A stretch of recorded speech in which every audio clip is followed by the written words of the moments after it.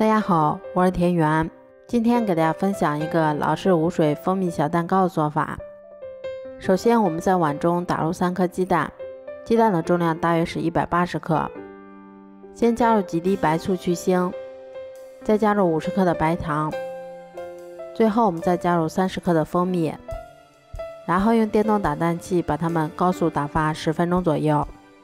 一直打发到提起打蛋器留下的纹路能够像这种不易消失的状态。接着我们在碗里面筛入100克的低筋面粉，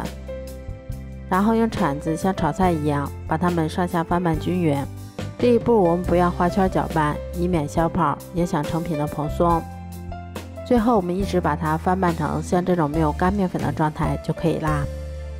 翻拌均匀后，我们在碗里面加入40克的食用油，接着我们用同样的手法把它们再次翻拌均匀，一直翻拌成像这种颜色完全一致的面糊就可以啦。面糊调好后，我们先把它放到裱花袋或者保鲜袋里面，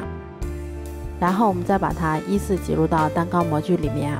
面糊大概能装到模具的7、8分满就可以啦。接着我们再给它稍微震动几下，排出里面的大气泡。最后我们在表面再撒上一些白芝麻增香，然后再把它放到烤箱里面，烤箱中层上下火170度烤20分钟左右就可以啦。这样做出的老式无水蜂蜜小蛋糕吃起来非常的松软香甜，味道比外面买的还要好。